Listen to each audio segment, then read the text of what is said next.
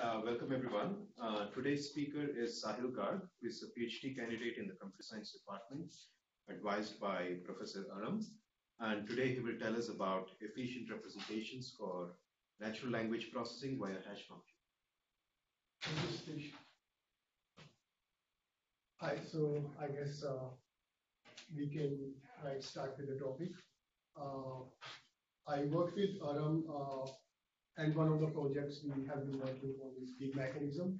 So that was kind of a starting point where we were struggling with some problems related to information extraction, and that led us to some of the novel algorithms in machine learning, which have applicability for natural language but also outside.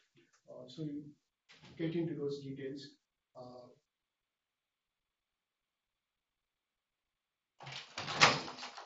So many people have contributed to this work, either as codes or in terms of discussions. So one big aspect of this work is focusing upon non-stationarity of data that we encounter in machine learning in general. Whenever we have some data, say some training data, and if the test data is completely different from it, probably because you have very little number of annotations, or there is just natural drift in the distribution if you are considering a temporal scenario. So for those kind of scenarios, you can imagine that whatever model you have learned, say some classification boundary, then it's not going to be relevant for your test data. So you need to do some kind of domain adaptation, as we put it. Domain adaptation is kind of more a recent term that we use. Traditionally in statistics, we refer to it as a non-stationarity in the data. And in natural language, the phenomena of non-stationarity is even more stronger. It's encountered in different aspects. For instance, here what we have is we have abstracts from 3 different papers on the topic of cancer. But if you read the text varies significantly.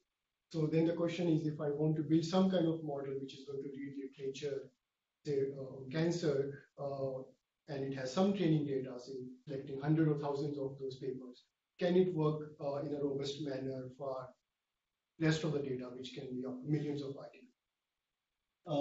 So that is kind of one scenario where you encounter non-stationarity, natural language, where basically your text is varying in terms of its distribution. But also, even when you're like reading one single sentence, many times we see that there are some tokens in the sentence which you kind of need to ignore, which are not really relevant for the conversation or for whatever task you are given. Suppose you're like reading newspaper, you may be attending upon only particular paragraphs or parts of sentences as per what you are really looking for in the newspaper. So that is another aspect of non-stationarity, which we also refer to as attention modeling in neural network community. So in our work, one of the tasks that we consider is structure prediction, like bioinformation extraction, and their kernel methods have been state-of-the-art methods so far. But we face some foundational issues with kernel methods.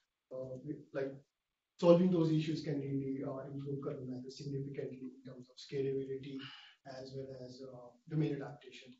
So one of the issues with kernel method is that typically whenever you're using models like support vector machines, Gaussian processors, or k-nearest neighbors, you need to compute this full kernel metric, the kernel computation between n number of training examples. If you have 1 million examples, you need to compute 1 million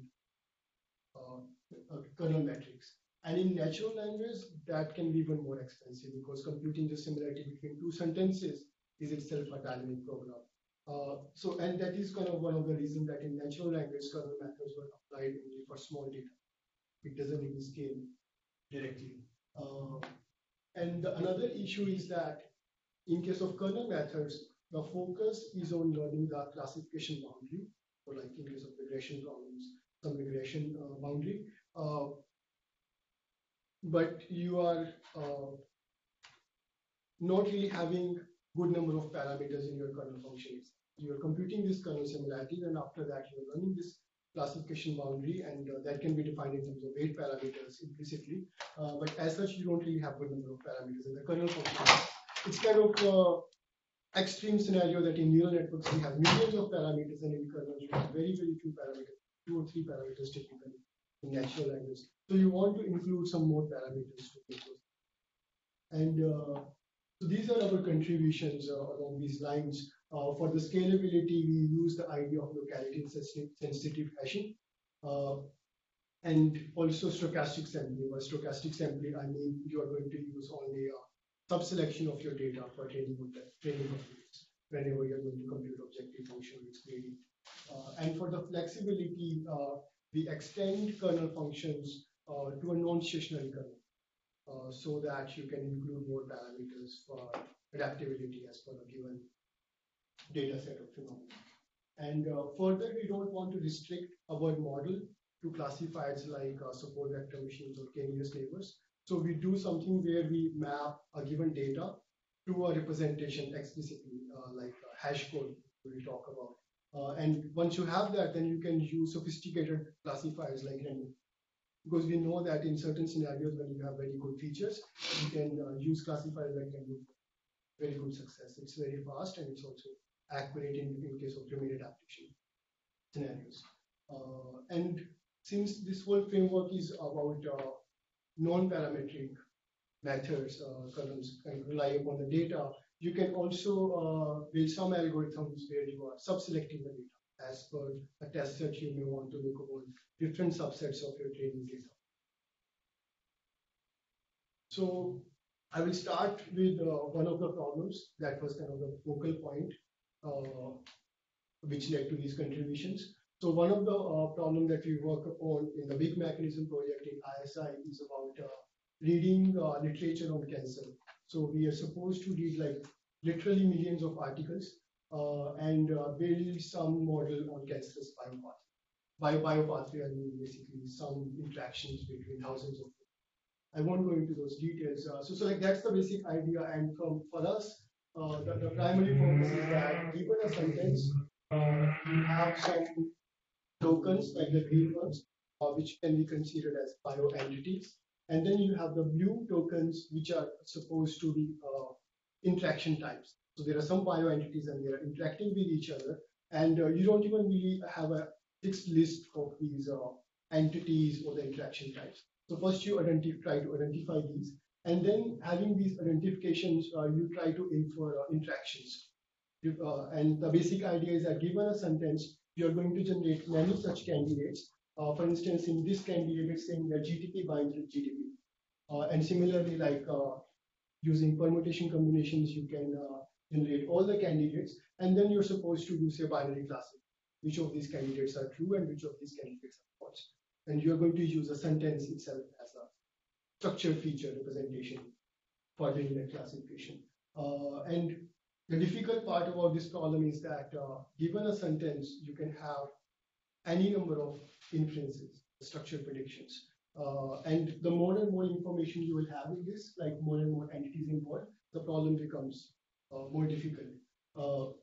So you cannot really use something, say, like standard framework of structured prediction where you have a given sentence corresponding output. So this is one of the reasons why we formulated in this binary classification task. And there is some engineering involved in terms of how do you generate features.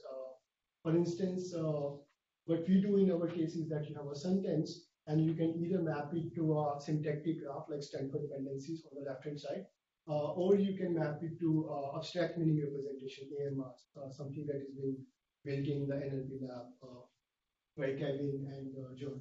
So here, for instance, if you take this example that class is binding with GTP, as it is mentioned in the sentence, correspondingly, we can see those nodes in the graphs. On the left-hand side, the information is not really very localized. So the entities are kind of spread out in the graph.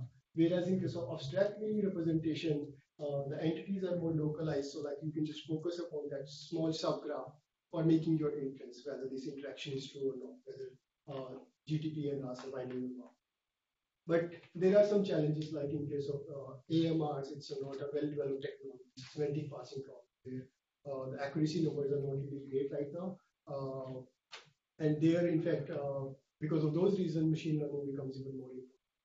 Denoise your data or these representations for performing the task. So this is one example where basically as per a given sentence and annotations or like basically identification of all the interaction type nodes and the proteins, you correspondingly generate some hypotheses. For instance, here the hypothesis is that RAS is catalyzing binding between GTP and this is a false hypothesis. But still, like as per the hypothesis, you do some subgraph extraction and then do some pre-processing.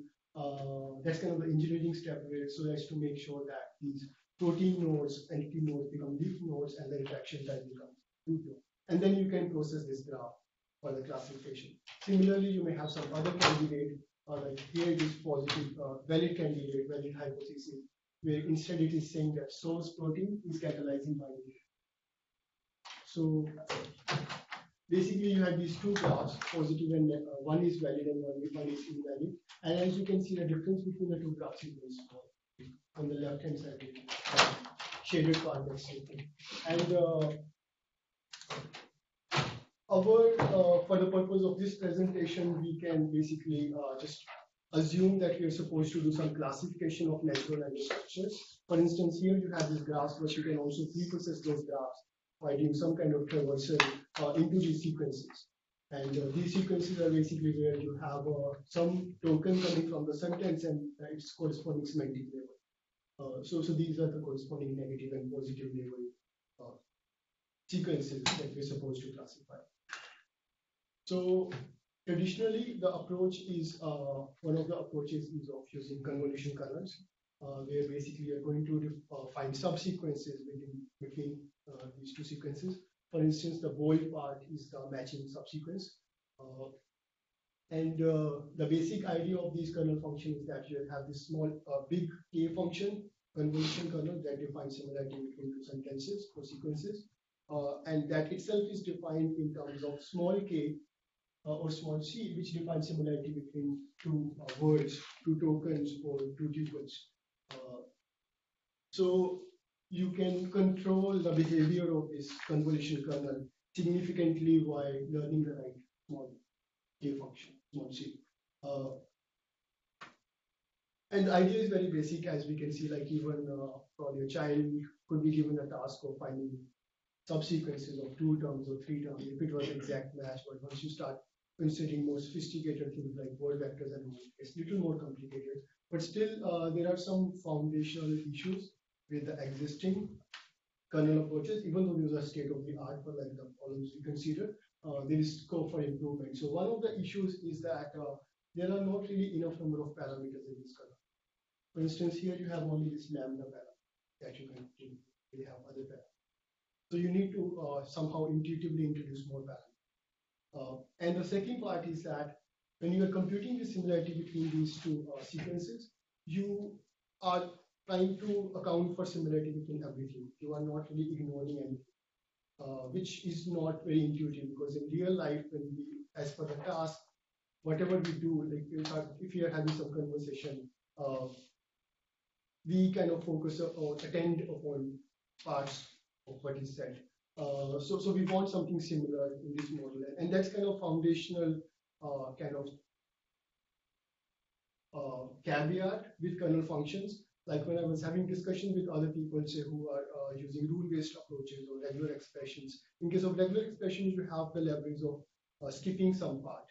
You are basically just looking for the particular patterns. But as such, the kernel functions are accounting for everything. So you want something between parts, and that was also like the main thing going on in the neural network models, where it's referred as attention modeling.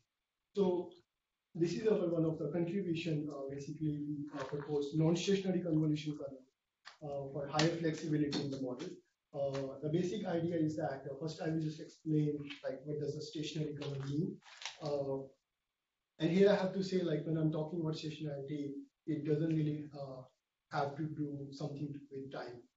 It's more general concept, especially when we are talking about stationary. Mathematically, you can say that if you have two vectors xi and xj, and if you are computing kernel similarity between those two vectors, the function is going to be stationary kernel if it is translation invariant. That is, you're just relying on the distance between the two vectors, difference rather than the individual vector. So, as an example, suppose if I say there are two words boy or girl, and suppose I'm saying similarity between boy and boy is 1, and also between girl and girl is 1. But suppose there is some model where I say where similarity between girl and girl is 0, something like that. Or you have alphabets A to Z, and for some of the alphabets B and B, the similarity is 0. So then it's going to become non-stationary. So that's one way to think about it. I mean, under what circumstances the similarity between girl and girl is 0? So that is interesting. So basically, suppose if your task is totally gender biased, that it's not caring about any information suppose related to girls, then you just want to ignore that word in your data. That's one way to think about it. So in case of natural language kernels, the convolution kernels, we know that it's represented as big K, basically defining similarity between two structures, and it's a function of small k, which is defining similarity between tokens. And we say that if your small k is stationary, it's a stationary kernel, then your big K is also stationary. And that's what people had used traditionally in the literature. However, if you extend your stationary kernel with any non-stationary extension, I'm going to talk about one of those, then your overall kernel similarity between sentences is stationary. And that can have some like interpretability also, like the example I if you want to ignore some of the words, then it's relevant to use a non-stationary, but there are other kinds. So for instance, here the idea is that you have this small k between I and j tokens, and you can make it non-stationary by just multiplying it with some sigma function, which is just a non-negative function. You can think of it as some kind of weights you have assigned to your words, and that will make it non-stationary. Or even if your kernel function is already non-stationary, still you can like further introduce more kind of non-stationarity. So this is one of the idea. For instance, here as per the graph, it would mean that you have defined your parameters on this H level.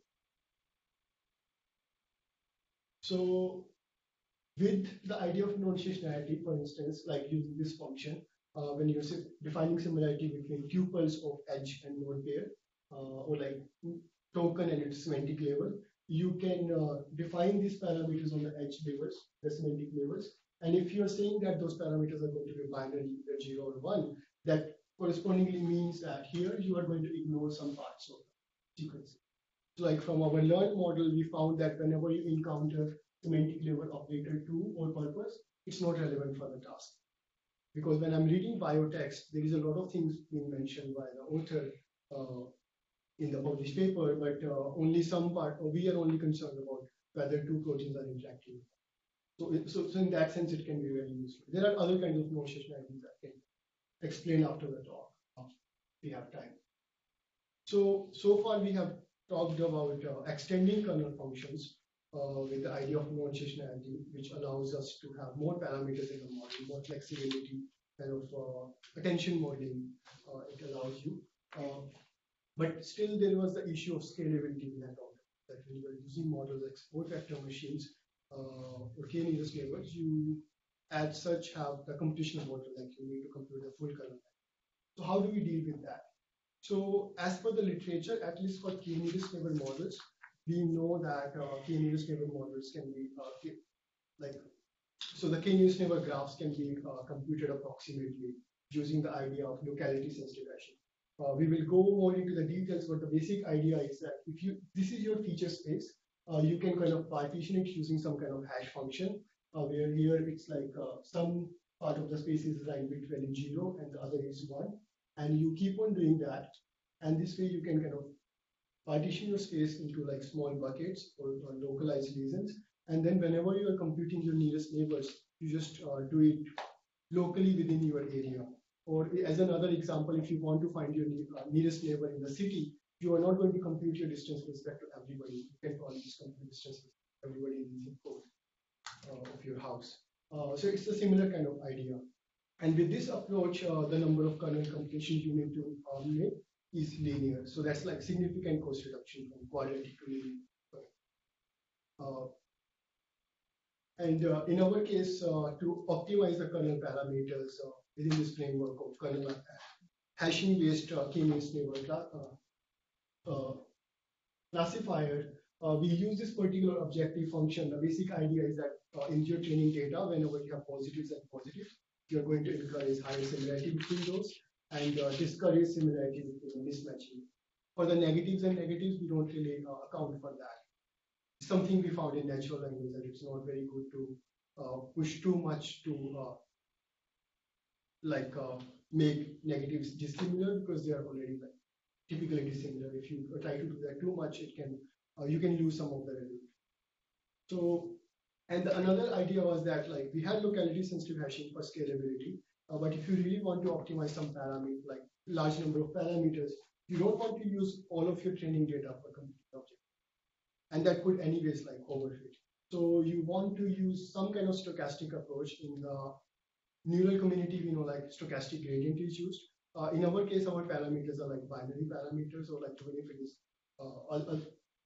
so like in our case, actually, we cannot really compute gradients as such for some particular reason. However, if you're computing objective function, you still want to like compute it in a stochastic manner. So you're going to use subset of data.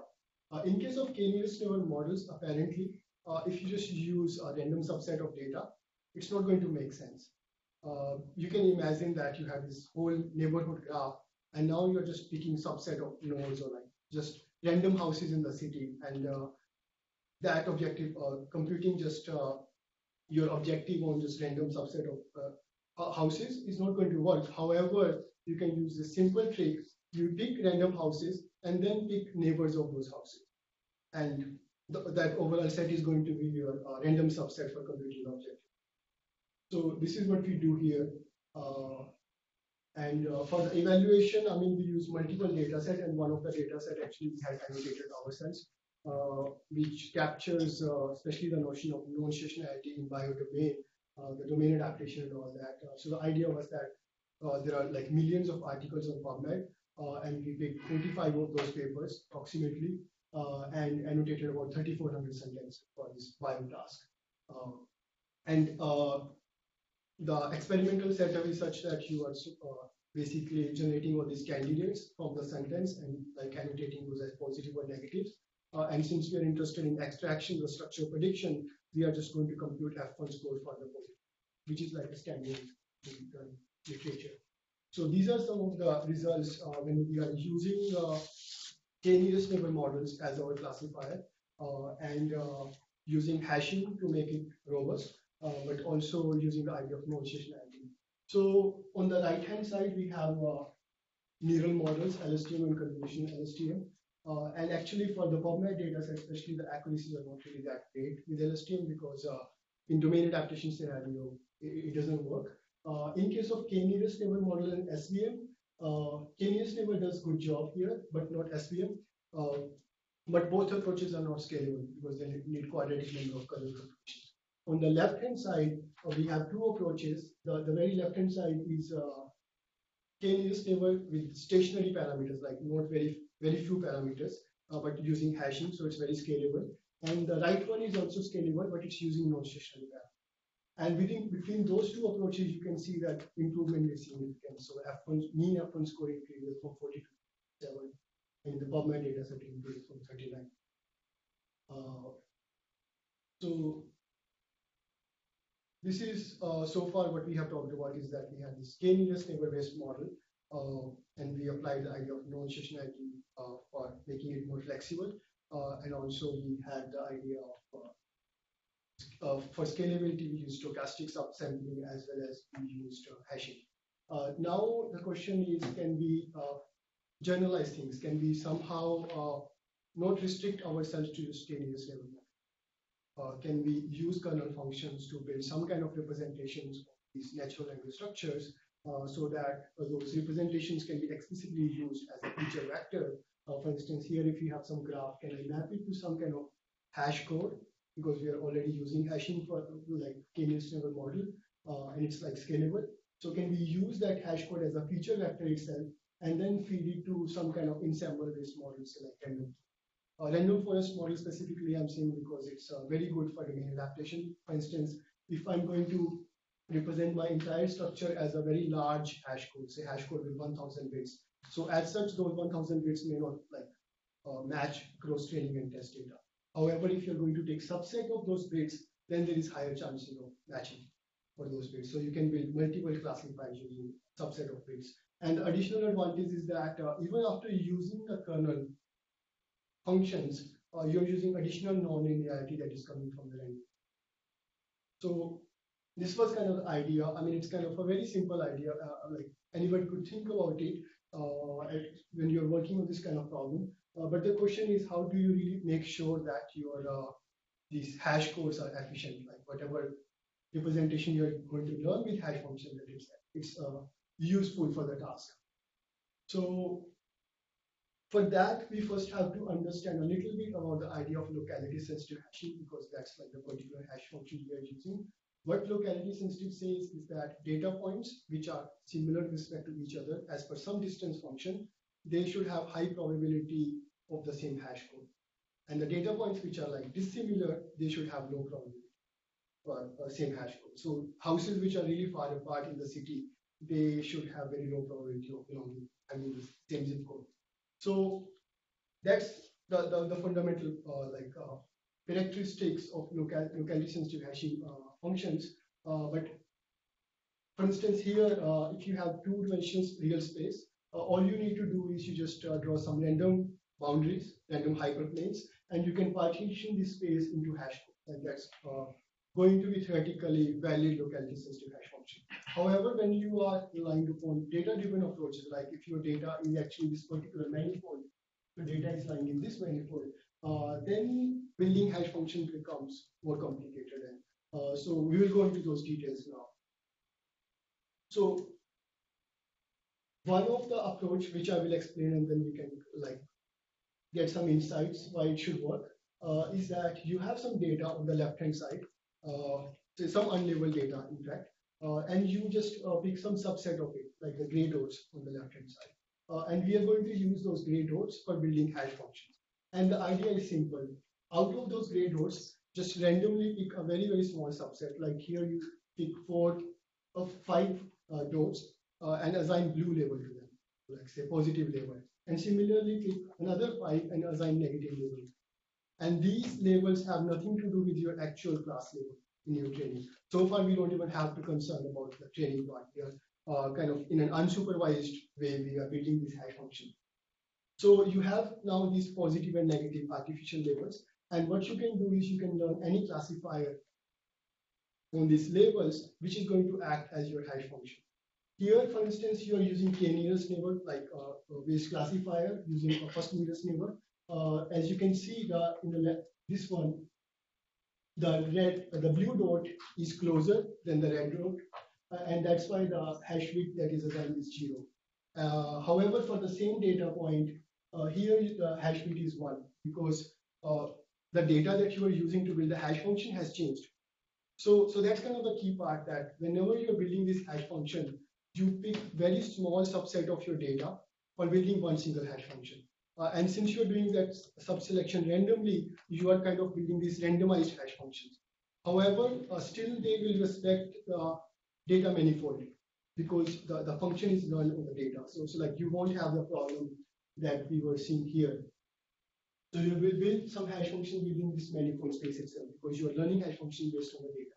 And that's kind of what we had seen, like in the existing locality sensitive hash functions, like which are not data driven. The primary principle that is followed is the principle of randomization, that each hash function is going to be purely random, and so that whatever boundaries you are going to build in this city, whatever some kind of landmark you choose randomly, and you build all these boundaries within the city, most probably the partitioning of the city would make sense. So even like, yeah. Sahil, just a curiosity question. So locality sensitive hashing essentially originated for addressing sort of high-dimensional computational geometry. Yes. So when actually did the thought process begin of applying these to NLP structure? Who sort of, was it a decade ago or 15 years ago, did people start thinking about this? So yeah, I mean, locality sensitive hashing, it kind of became more prominent like in 1998 or something. And it was used for similarity search of objects at large scale. And in natural language, it was used for documents, but like somewhat simpler hash function where you were not really using kernels or anything. You were just seeing like how many words are going to be common between documents, something like that. Nothing more sophisticated in terms of finding n-grams or subsequent. So that's my understanding. But there, like you can use even the existing, like lots of hash functions are there. You could use existing ones. However, when it comes to kernelized hashing, this is something very recent, and this work was done back in 2009 till 2012 from one of the Brian colleagues and Christian colleagues. But they applied it for images. And as per my understanding, probably we may be the first one who were actually applying it for hashing of natural language structures. Some word called hashing of words, like just tokens, is actually done even in our like NLP level cabin, where it's used for translation, efficiently similar rules for translation. So this is one of the approach, and as you can see that the idea is very simple. You are going to select some data and build some kind of fit some classifier to that data, and that's going to act as your hash. As another example, you can even use support vector machines for building these hash functions and very efficiently, because what you have is you have all these gray dots that you're going to use to build these functions, and you're just going to randomly assign these blues and reds, and then you are fitting this SPM model. And support vector machines are anyway supposed to be like highly regularized, so you can control that. So you are basically learning hash function as a random maximum margin boundary. And it's going to be very, very fast because you have only like a constant number of data points. In our data set, typically, like beside this example, in our experiments, we don't use more than 20 data for building single hash. So it's super fast. You're going to build like thousands of hash. And so this way, like you can just like here, we pick randomly some data points and we build these boundaries. And now you have this nice partitioning. And you can keep on doing that. So now let's come to the learning part. How do we learn the hash codes as representations of natural language that you can that are relevant for your task? So you can do two kind of learning. One is that these gray dots that we have looked upon, can we subselect those gray dots, which is basically like active learning problem. Basically, like because the whole methodology is non-parametric, you want to find the most relevant data. Or one way of thinking about it is that based upon the subselection of data, you are going to decide what should be attended in your sentence when you're going to map it to a hash code. For instance, if I'm going to generate hash code for a newspaper, and if my reference set has only sports section, then everything else will be ignored.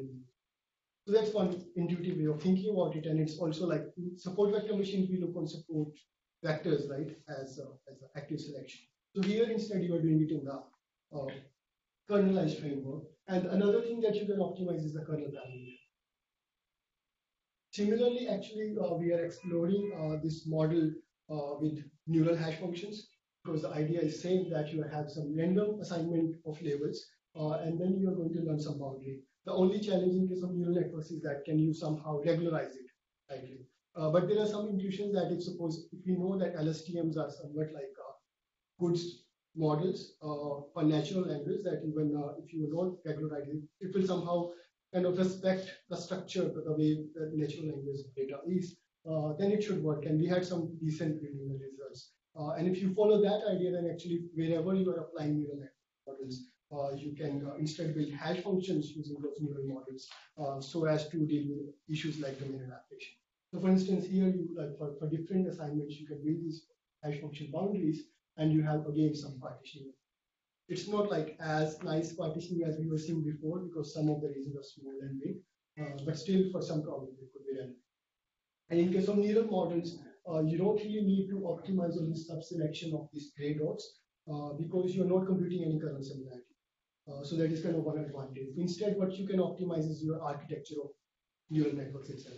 How many number of layers do you need, or how many you should have in the neural network.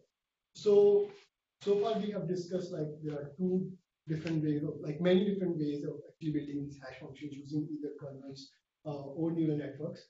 And you want to optimize either like neural architecture or kernel parameters or the reference set. Now let's get into the objective. How do we do that? So on the left-hand side, what you have is you have the hash codes of your data, whatever sentence or something you have, and then you have the label assignments for it. class labels, right? And what we are going to do is we are going to maximize mutual information between those hash codes, and that's our objective function. And the intuition why we are using this objective function, one of the intuition is that in the literature, mutual information objective has been used for feature selection problems. Like in companies like Facebook, so one of my lab mate, he was working in Facebook as an intern, and there they had like more than millions of features in their data, and they needed to do some kind of sub-selection for efficient training. Otherwise, they couldn't even do the training. So typically, you get one of the like major class of algorithm is to maximize mutual information between features and class labels, and you sub-select features. In our case, we're not doing any sub-selection of like hash code bits, but basically learning the model itself, that is mapping a given sentence to a hash code. So here you have this objective function, mutual information between codes and labels, and you can factorize it into terms of entropy on the labels minus the conditional entropy on labels. And now you can see that actually computing entropy on labels is easy because it's just binary labels or some discrete variable. Or since it's fixed, you don't even need to compute that term. All you need to compute is a conditional entropy. And one of the typical approaches for computing some kind of approximation of conditional entropy is to use proposal distributions. So basically, I won't go into the detail, but in our case, basically, we use random forest classifier itself to compute a conditional distribution, a probability of a label given a hash code, and that can be used for computing the overall lower bound of this objective function. That we maximize either for optimizing the reference set greedily or optimizing the non-stationary pair. So these are some of the results. Where we have support vector machines on the top, k-nearest neighbor models. Both models are like expensive. They require a large number of kernel computations that can typically take like 4 or 5 days to train your model. And then you have more efficient models, LSTM and KLSHK, which will take like few hours.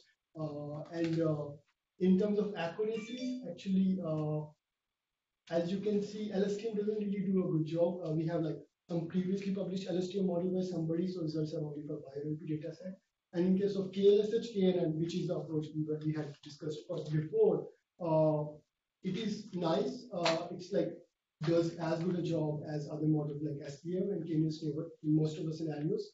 But we wanted to extend it, right, using random forest. So that is our model. Like we are using this hash codes with a classifier like random forest, and the accuracy numbers are significantly high. Here we are reporting the mean F1 score basically. So we are increasing from 45 to 55, and the other data set is increasing from 33 to 43.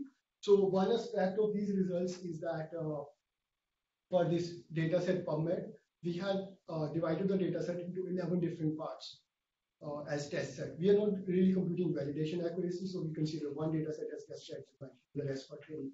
So, and that's why since the data distribution is significantly different across the test set, your numbers overall very significant. So these are some further results that if you are going to optimize your reference set using the objective function we had discussed, what kind of improvements do we see versus the scenario where you are just randomly subselecting some data as a reference set that you're going to use to build hash. So here what we are doing, for instance, here we can see that when your size of reference set is 100, your F1 score increases from 48 to 50, but when you look in more detail, the precision, mean precision is actually increasing from 50 to 55, and the recall is decreasing by 1 point. So similar kind of results are obtained for other data sets. And then we also try the idea of non-stationarity, whether non-stationary learning non-stationary parameters is helping on the accuracy numbers. So for instance, in case of subsequence kernel, you can see that the recall increases from 52 to 56 on the reference side for my data set. But one thing we observed is that the improvement with non-stationary parameters was more significant when we were using k-nearest neighbor models, especially under certain conditions. Here, random forest somehow itself is so robust that it's able to deal with the noisy factors in the text, the non-stationarity. And also the hash function implicitly are also doing some kind of non-stationarity because they are, each hash function corresponds to looking for some patterns in your syntax. And then we also tried neural model, and these results are preliminary, but it's kind of for one of the data set it does a little bit better than the kernel model, but it's still being explored. And actually, in the neural model, we were going to use more data, so we didn't have any computation constraint. And it was the important part was that when we use other neural models like the standard neural models, then we don't really see good accuracy for these kinds. Whereas when you are using neural for hashing functions, then you're used to it. So now we will get into a related topic where we are going to explore the use of hash functions itself, whatever we have built so far, for problem of dialog modeling. And we can either think of this, so like one of the motivations is like therapeutic dialog modeling, where some patient is, say, explaining whatever they are feeling, say, some patients suffering from depression, and then the therapist is supposed to respond with something. As a starting point, we can even assume that you want to have discussion with somebody so as to just let the person express himself or herself. You may not have the expertise of like the medical expertise giving the feedback, and it's kind of said in the medical community that many times that's just enough. A person just need somebody to listen to. So then the question was, could you build some kind of model where your algorithm is kind of responding as per what the patient said, and so that the person keeps on speaking. There are multiple advantages. One is that that kind of system could be used in a semi-automated scenario, where it could kind of generate multiple possible choices to an actual therapist, or it could be somehow used for evaluation of existing therapy sessions, or even to generate the data, basically, because real-world data set in depression therapy is very, very expensive. So this is one of the problems, and in our case, we found that using hash functions for doing dialog modeling could one of the new intuitive framework. And the idea is this, that you have some patient response, which can sometimes be very long. Like in our data set, patient response can vary from one single word up to 10,000. And then the therapist is supposed to respond, and therapist responses are typically one sentence long.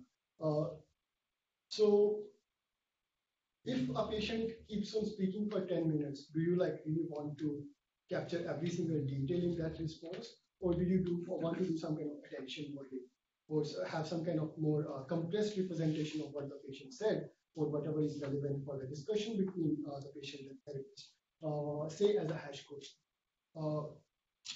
And then even for the therapist response, the challenge in these kind of scenarios of dialog modeling is that we don't know what is the right answer. If therapist has said this thing or that thing, what was the right thing? You don't really have any evaluation score. You could possibly like ask somebody to do like even medical expert, like can you just evaluate the session after the end of the session? But it would be very, very subjective, because the only way of evaluating whether the thing was right or wrong is that if the patient gets cured. And that response may not be available even after 10 years. Even if it is available, you won't know what external factors were there in that. So in that sense, this dialog modeling problem is somewhat of unsupervised nature, which is why, as a starting point, we thought, why not try out hash codes? And the idea is that instead of inferring the exact response of the therapist, we are going to infer just a hash code representation of that. Like, what should the response look like? Just a representation of that. And then, since these hash codes are binary, you can easily map a given hash code to many responses in your text. So using a hash model, you can easily like index a database of sentences and efficiently search. And that's why we are specifically focusing on this hash code, because it's binary represented. So you're going to represent your patient response as a hash code, which is going to act as a feature, and the therapist response as multiple class labels. So then it's like a standard classification problem we had seen before. It's just that it's more high dimensional. So this is the objective function we use here. Like just like previously, we were maximizing mutual information between hash codes as features and the class labels. Now we are maximizing mutual information between patient hash codes and therapist hash codes. And let me point out that we are maximizing this mutual information during the training, not during the inference part. So it's not like that if patient said something, I will just say the same thing, because in that case, the mutual information is like very high. Here, your patient and therapist responses are already given. Text responses are already there. You just need to map those to hash code such that those hash codes have high mutual information. And the intuition is actually simply that if you factorize this term into information, it's entropy on the therapist hash codes minus conditional entropy on the therapist hash. That means that you want to make sure that the hash codes of therapists are diverse, so that you just don't represent every response of therapist as just one single same kind of thing. You have diversity there, which is ensuring quality of hash codes. But you also want to make sure that given patient hash code, you are able to infer, like through the good influence of the therapist response. So that is from the conditional entropy. The tricky part is that computing this objective function is definitely difficult, just like previously, but even finding a lower bound for this is difficult. In previously, we had just ignored the entropy term of the labels because labels are fixed. But in this case, we cannot do that. And the hash codes are also very high dimensional. So building a bound on this term is typically, you cannot use the standard approaches for building a bound for like tractable optimization. So what we do is we build this particular bound. We won't be able to go into the details. Basically, what you have here is you have the first term, which is saying that maximize marginal entropy on each of the hash code bits. And the second term is to make sure that you're able to do good inference of each of the hash code bit of therapist, given patient hash codes as features. And then the third term in the lower bound is making sure that your hash code bits are not redundant. And this third term is actually very difficult to compute as such. But we use CoreX model, which when you first probably know in ISI, which basically what it does is that it's going to learn some latent representation of your hash codes so that it can explain the maximum redundancy between those hash codes through that latent representation. So that's the basic idea of building this bound. And these are some of the results. The results are we do two kinds of evaluation. The primary evaluation is the quantitative evaluation in terms of metrics based on hash codes itself. So like we have this mutual information lower bound objective, and you can build another function based on upper bound of entropy. So you can use those as the evaluation metrics here. So not going into too much details, basically you had this kernel-based hashing model and also neural-based hashing model, and then you had different sizes of the reference set.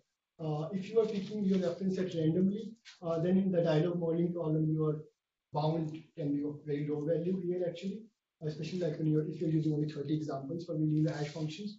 But if you're optimizing it, then it increases significantly. And similarly here, if you just want to focus upon just the quality of hash codes as a representation of the responses, you can do that by computing upper bound of the joint entropy term. And similarly here, like the optimized one has much higher entropy than the random, and we want very high entropy. So these are like some of the results, and this may make more sense. So like this is more qualitative analysis where we had these black responses from patient and corresponding the blue ones are what actually the therapist said, and then we also generated responses from our end. And in psychiatry, it's kind of very difficult, as you will see here if you look on the responses, to decide what is the right response. And even the responses may not like have any common words or anything. So like here, if you see patient says run away and be by myself. So he's really talking about something very drastic, and the therapist response is because and in our response, what we produce is a little bit different. Oh, that doesn't pan out. I mean, to some extent, all the responses are making sense. But it also shows that since all three responses from our system are so different from each other in terms of like their semantics, it's not appropriate to use like traditional approaches, traditional frameworks for dialog modeling, where say you are using say blue score or something, where you are basically just relying upon word level similarity between your generated response and the ground. So that's why that is one of the idea that you instead want to evaluate things in hash codes. And so this was like some of the preliminary results. So far what we have discussed is that we looked into kernel-based approaches, and we had two significant issues, even though like they have been still state of the art for some of the tasks like information extraction. So one of the issue was scalability, and we resolved that problem to quite an extent using locality-sensitive hashing and stochastic sampling. And also for flexibility, we had non-stationary kernel. very simple ideas of non-stationarity for machine learning, but introducing a parameter which kind of really makes sense for natural language, which kind of allows you to do attention modeling. For the future work, first of all, we are digging more into the idea of using neural networks also as hash functions, because that will allow us to use this whole framework for many tasks wherever you may be using neural networks. And also from theoretical perspective, it's very interesting that in neural networks, the function is so much non-linear and polygon, so not so much regularized. Can you theoretically prove that some kind of non-linear random boundary feature space can act as a good hash function? So those are the things to explore in there. And it has also some relation to neuroscience, which we can talk offline. And another aspect we are kind of looking upon is the semi-supervision part. Because effectively, when we were building those hash functions, you didn't really need the labels for the data points which are in your reference. Of course, you are using some other data, training data, like label data, for optimizing the objective function, but not for the computing the hash function. Those could be done even in unsupervised way. So then, how can you use all of your unlabeled data effectively to generate large number of good hash functions, and probably as per your test set, you will want to do some kind of subselection. So those kind of directions we are pursuing. And for the flexibility, so far we use some simpler way of introducing non-stationarity into kernels. There are some more sophisticated approaches for non-stationarity, like this one, process convolution, very well known in the statistics literature. But that kind of approach, the caveat is that scalability would be difficult because you can effectively introduce millions of parameters.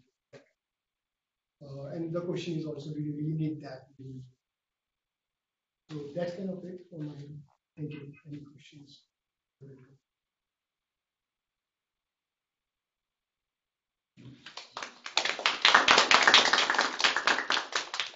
Thank you. It was a very interesting talk. So one thing that you mentioned at the end, so you're computing the hash functions on an unsupervised way, and then you learn how do you use the labels then on your previous work and not on the question answering one? So traditionally, locality sensitive hashing was an unsupervised approach because there the idea is that each hash function is going to be randomized. There are some approaches where you can instead learn each hash function explicitly using the training data itself, but then the locality sensitive property may go away. So that was the framework. Now in our case, so as such for any data, you can still use the framework in an unsupervised way. But if you want to enforce that your hash codes are relevant for the task, what you do is the hash functions is computed on the unsupervised data, but the data on which you are going to compute the hash codes, they can be labeled. So as an example, suppose in the city, you pick 10 buildings as a landmark, and you don't have any labels for those buildings, right? And I'm saying that I will use those 10 buildings as landmark and define some kind of boundaries.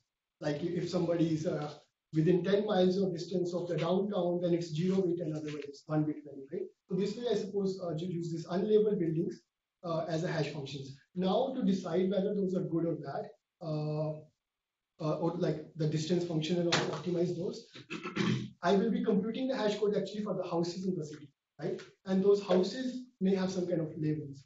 I may have some kind of scenario where I want to decide whether this house would buy a heater or not, right? And that could possibly even depend upon whether they are living close to the ocean or far away.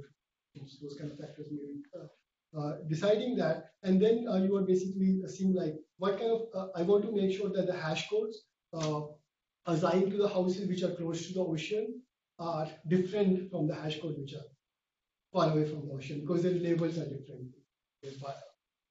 Consuming patterns. So that is one example. But you're doing that. You're doing the second one. You're using the labels and you're learning. You are using the labels, but for generating the hash function, building the hash function, you're still using unlabeled data. So you're doing both. Okay. Because there's I remember there's a body of work. I think it's called predictable hashing by David Forsythe group on Vision. They use so they directly use the labels to learn discriminative hash functions.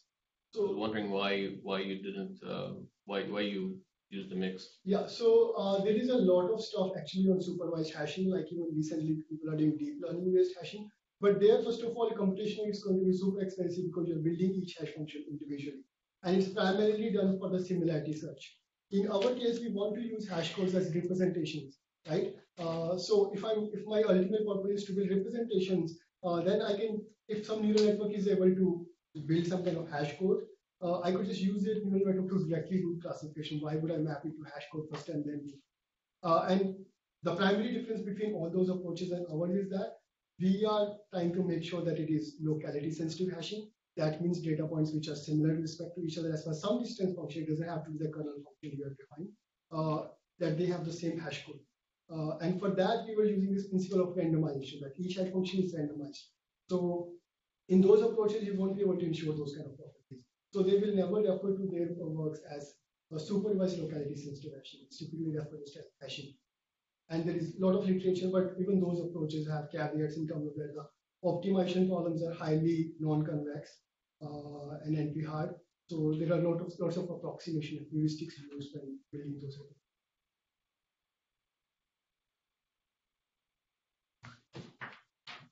Any other questions? So let's thank the speaker once again.